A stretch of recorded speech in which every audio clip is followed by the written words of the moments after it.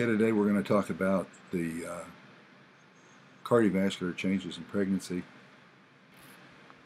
So I'd first like to talk about blood volume.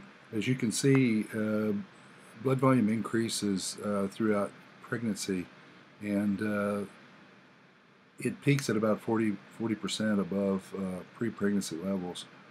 The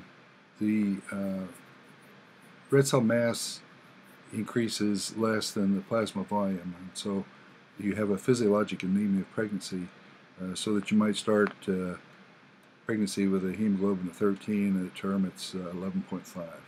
So this non-parallel increase in red cell mass versus plasma volume accounts for the physiologic anemia of pregnancy. So the first thing we'll talk about is blood pressure. And in pregnancy, it really doesn't change. One of the things you'll find out is that some of the literature says it might decrease slightly, so 5 millimeters of mercury in systolic and diastolic. But I think for teaching purposes, it's easier to think of as it doesn't really change. And the other thing that you'll see is that different sources tell you slightly different things. But for all practical purposes, the blood pressure doesn't change in pregnancy. The next thing to talk about is central venous pressure, and that doesn't change either. So the normal central venous pressure is 4 plus or minus 3 millimeters of mercury, or 1 to 7. And the pulmonary capillary wedge pressure doesn't change either, and it's 6 to 12 millimeters of mercury. Now, if we've had this 40% increase in blood volume, and yet the filling pressure of the right heart, the central venous pressure, and the filling pressure of the left heart, the wedge, doesn't change, how is that possible? Well, where's your blood? It's in about 70% is in the venous system. And so you have in pregnancy you have marked increase in the venous capacitance vessels, and the other 30% is in the arteries and capillaries and arterioles and venules.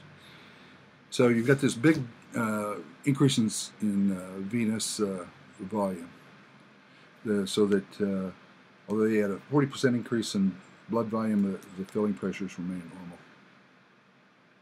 Now, what happens to cardiac output in pregnancy? Cardiac output increases about 40% in pregnancy throughout the course of the pregnancy due to an increase in heart rate and stroke volume. So heart rate goes up from about 68 to about 88 beats per minute at term, and stroke volume increases from about 75 to 90 beats. I'm sorry, mils per beat,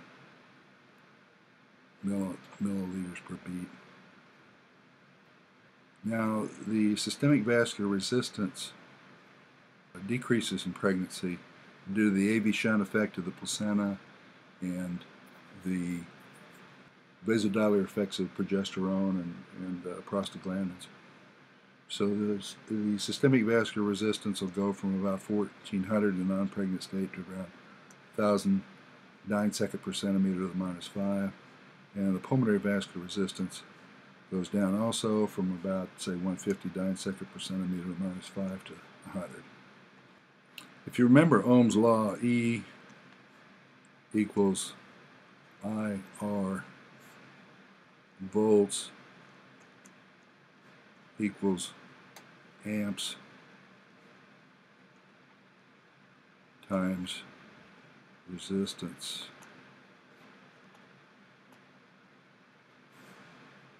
Turn that into cardiovascular physiology. Blood pressure equals cardiac output times systemic vascular resistance. So you see in pregnancy, when the blood volume increases, cardiac output increases 40% or so, and the blood pressure remains normal, you have to have a drop in systemic vascular resistance. Now, in labor, the cardiac output will increase another 40%. So, due to the pain and work of pushing the baby out. So, cardiac output increases up to 80% above pre-pregnant levels at term and second stage labor. The other point I'd make is if you have bleeding, you tend to translocate blood centrally and have venoconstriction, translocate blood centrally, and maintain your filling pressure, central venous pressure, and have very little change in your vital signs. And after you've lost about 1,500 to 2,000 cc's of blood, depending on your size, you go suddenly into shock.